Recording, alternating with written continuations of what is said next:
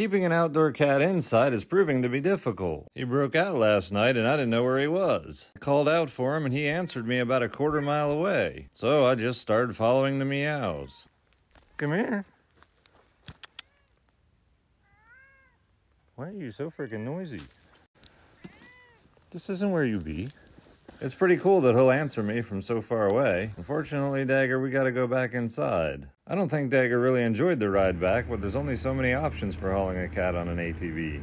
I'm hoping this ride doesn't discourage him from coming to me when I call him. Normally I feed him soft food after the bath, but I fed him soft food just as soon as we got back. Last thing I want to do is accidentally train my cat not to answer me when I call out to him. He's getting more used to these baths, but he still protests.